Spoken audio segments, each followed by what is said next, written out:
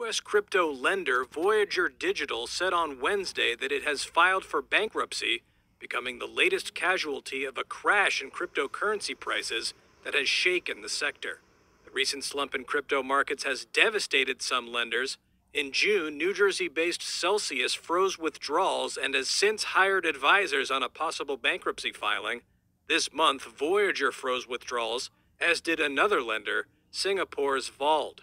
Last week, Voyager said it had issued a notice of default to crypto hedge fund Three Arrows Capital for failing to make payments on a crypto loan totaling over $650 million. The hedge fund filed for bankruptcy later that week, becoming one of the highest-profile investors hit by plummeting crypto prices.